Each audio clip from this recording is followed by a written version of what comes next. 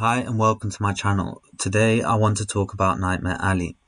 The possible messages we're able to interpret from this film are hinted at by the many symbols and abstract scenes in the film.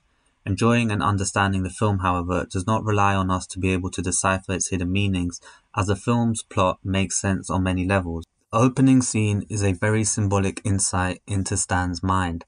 He burns down his house with his father's body. He is trying to escape his past, which the house represents, without dealing with the psychological impact it has had on him. Trying to forget the past when he hasn't fully come to terms with it cannot have good consequences. As the film will show, suppressing these strong emotions will make them come out subconsciously until they begin to take control of Stan's life. After burning the house, Stan gets on a bus and we see him looking at the watch he's wearing. The watch is a very significant symbol. It represents Stan's hate and feeling of abandonment within himself. We know this because both the watch and these emotions originate from his father, and also, just like these emotions that Stan tries to repress, the watch is something he has with him at all times. The watch is also a symbol of time, and therefore it acts as a reminder that you can't run from your past and that you have to confront it, because sooner or later it will catch up to you. And this theme of a destiny that is chasing Stan is something referenced continuously throughout the film. Very early on in the film, we are introduced to the idea of Stan taking out his repressed emotions on people he subconsciously sees his father in when he nearly beats the geek to death. The feeling of hate seems to be the more prominent one. However, Stan also seems to have strong feelings of abandonment. Stan befriends an older couple, Pete and Xena. Pete is an alcoholic who only cares about where his next drink is going to come from and doesn't think much of leaving his wife at home alone with another man. Pete resembles Stan's dad in his alcoholism and also in his disregard for his wife, but also becomes a mentor to Stan when he begins to teach him his tricks. We learn a lot about Stan when Pete and Xena perform their mind-reading act on him, and during this act Stan offers his watch. This is a reference to a line Pete later on says in the film, when he says, "People are desperate to tell you who they are, desperate to be seen." This is because the watch represents a very big and fundamental part of who Stan is, and by offering his watch, Stan is looking for answers to his problems and his past. Although Pete seems to be happy to take Stan under his wing and is a good mentor to him, ultimately Stan subconsciously sees his father in Pete, and Stan has a lot of inner hatred towards his father. Poisoning Pete is Stan repeating his past, and it is something he is destined to repeat again until he lets go of the negative emotions he has instead of burying them deep within himself. Another one of the main symbols in the film is the three-eyed baby Enoch. Stan is clearly intrigued by him. He sympathizes with him because they both lost their mothers, and Enoch becomes an inspiration to Stan, as we later on see him wearing an eye patch with a third eye during his act. However, to the audience, Enoch represents something else. Enoch was a character in the Bible who was said to be a recipient of a secret knowledge from God, and Enoch's third eye is a reference to an all-seeing power or a god. Therefore, Enoch acts as a reminder of a knowledge or a truth that cannot be avoided or ignored. Stan's relationship with his father is something he is trying to avoid, and Enoch acts as a reminder that this is something he can't avoid forever, as it will catch up to him eventually. This fate which is chasing Stan is something he is aware of to some extent. Dreams are a manifestation of our subconscious, and Stan later on in the film dreams of himself with fire surrounding him. This dream is like a prophecy. The fire represents the emotions he has been trying to repress, and they are burning and destroying everything around him. In the second half of the film, we meet Lilith. She is a very interesting character because she is very hard to read, and her actions and motives are not very clear throughout the film. After Stan manages to outsmart her during his act, and even provoke some emotions in her when talking about her mother, Lilith begins to feel an attraction to Stan. He intrigues her and she wants to see Stan again. That's why she hands him her business card.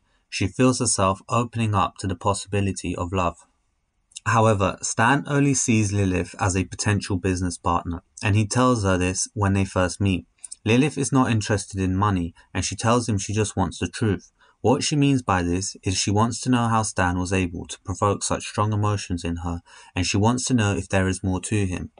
During their first therapy session, we see Stan standing over Lilith. This symbolizes that at this point, he has the upper hand, as Lilith feels an attraction to him and she doesn't quite yet understand his intentions. However, just one session with Stan is enough for her to see him for who he is, and for the attraction to fade, and she tells him she got what she wanted when he returns. When she sees Stan plans to hide his money in her safe, she begins to formulate a plan to teach Stan a lesson. During their next therapy session, we see Lilith standing over Stan. This is because she now has the upper hand. She pretends to still be attracted to him in order to teach him a lesson by taking his money and by getting him to drink alcohol, because she believes he is a weak man and once he has a taste he won't be able to stop.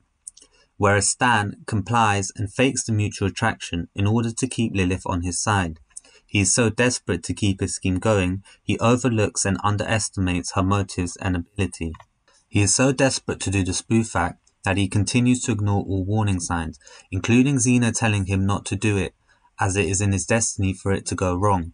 Stan ignores this because for Stan to change his destiny, Stan needs to change who he is, and Stan is someone with a lot of repressed emotions, something he does not want to acknowledge, and therefore these emotions are controlling him subconsciously.